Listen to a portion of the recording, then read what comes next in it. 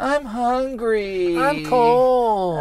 Can you get me another blanket? Why won't you give me a ride everywhere? Does that sound familiar? Let's talk about whining and how to not do it so that we can be more happy. My eyes are red.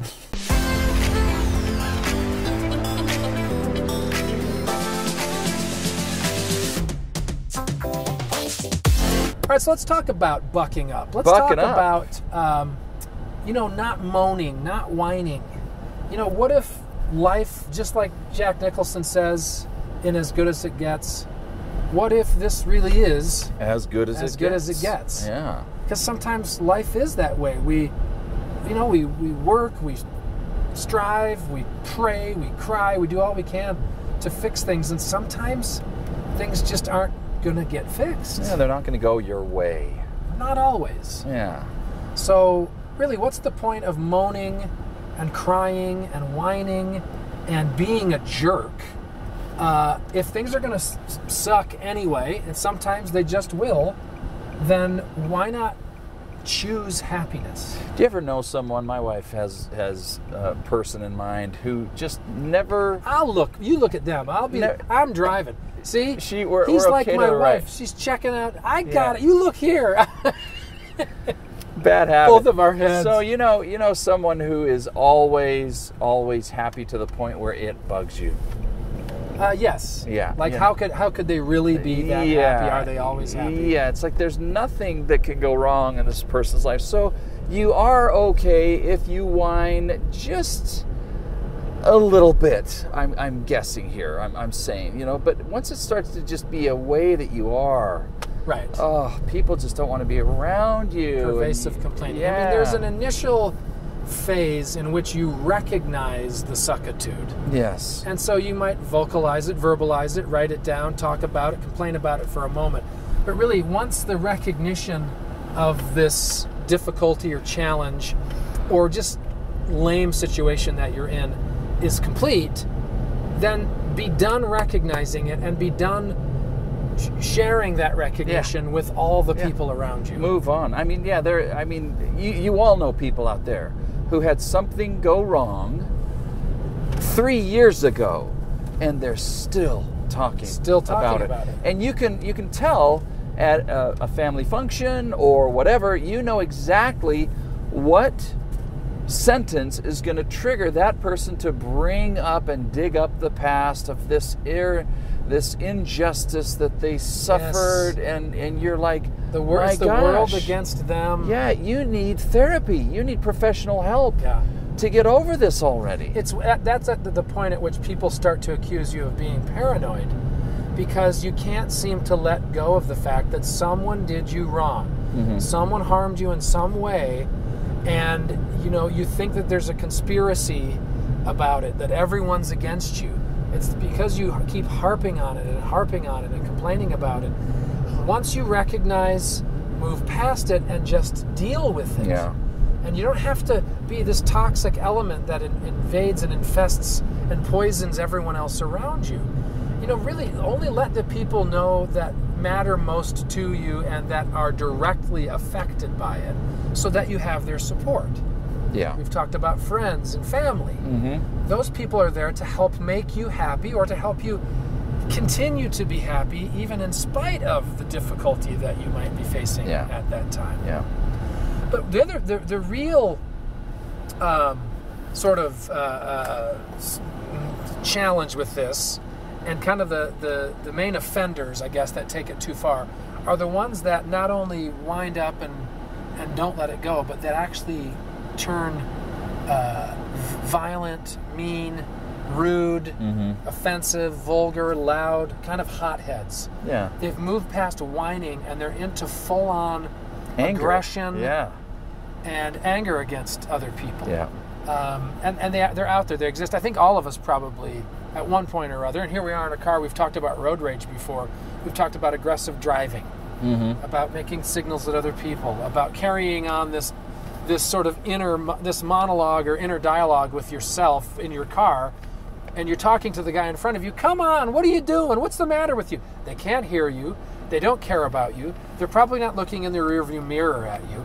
It only feeds the negative energy. Yeah. You know what I mean? Oh, and I've got people just running through my mind, which might be a good segue into who are Let's talk about some our, of the chronic, sort of our top 3 for this angry episode. people or whiny people. Hotheads that need help or anger management. Yeah. Who's your third? So I'd say my third is the principal from Ferris Bueller's Day Off.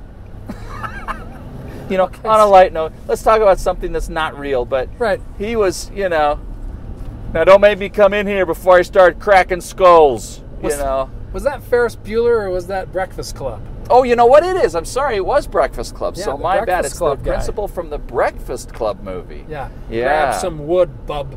Yeah, Everything. It wasn't Rooney. Rooney was No. the guy from Bueller. Okay. Right, it's the other guy. Not All Rooney. right. My Anyway. number 3 is Tiger Woods. Oh, yeah. For as Jeez. lovable and sweet and nice and great as he can be and has been, but certainly he hasn't been in a long time, he was also and still is just one of the biggest babies in the sport of golf. Yeah. He's out there. Come on, have a little perspective. You're getting paid $1 million to lose. Yeah. Even if you don't win, you're walking on a beautiful day. It's sunny with grass. People are carrying your clubs for you, and you're gonna, swear and cuss and yell because your putt went a little long. And it goes with any golfer. Just kind of watch your language, keep it in, Suck it up and deal with it. It's a first world problem. Yeah. Yeah. Number 2 for you. So number 2 for me is Hillary. Clinton. Hillary Clinton. All right. I'm sorry if I offend you Hillary Clinton voters out there, but come on. Ever since she lost the election, it's just been this whiny. And, I'm not just picking on her, but most politicians, when they lose, they can't leave the losing alone. Right? You got to write a book on why I lost. It's just move on and do something else. Why do I want to read about your ills and your disappointments? In case I want to run again. I gotta. Okay, well, in case the Russians really were rigging it, and it's gonna help my $25,000 per gig. Well, that's the speaking appointments if I have a book to give to people. So that's my number 2. My number 2, hothead whiner, Bobby Knight, legendary coach of University of Indiana. Here's some little kids. You're not going to see them, but they're out selling 25-cent lemonade. Sorry, we only work with credit cards, They're kids. probably whining now because we didn't stop. Oh, we didn't stop. Number 1 for you. Number 1 for me is almost every soccer player who takes a dive. Unbelievable. It's so disingenuous. Just if you want to have fun, go on YouTube and type in famous soccer dives, and you will be amazed at the theatrics these guys do. And then the amount of time that they spend reeling and rolling on the grass when they haven't even been touched. And it's cheating. It's deceptive. It is. Yeah. It's just ethically wrong to try, because there's one referee, well, there's 3, but the linesmen, they don't see everything either. But to just make a meal out of, what I love now is, and for years, you can actually get a penalty, you can get a red or a yellow card for excessive fakery. For taking a dive, they actually make the symbol of a guy diving, and they'll give you a card or a penalty. They also, now in the World Cup, which is happening right now as we record this, they have video review. So if it just looks like a really fake, bad thing, they can go back and say, this guy was lying, it's not real, etc. My number 1 is, what did I say my number 1 guy? John McEnroe. Oh, gosh. Johnny Mac. I mean, he's just a legend. Enough said. In terms of whining, in terms of a hothead. It made tennis fun to watch, if only to guess how out of control he was going to get. I can't feel more sorry for the guy, the umpire, who would have to sit in the chair before every. Oh my gosh, I've got to ump. Yeah. Oh, this idiot. But anyway. Having said that, he seems to have fixed things, and he's happy now. But I doubt a guy like that is really, really happy, because at the end of the day, you just want to be able to sleep peacefully. And if you know, and most adults know, if you've been a whining, hot-headed jerk to people, that's not restful sleep.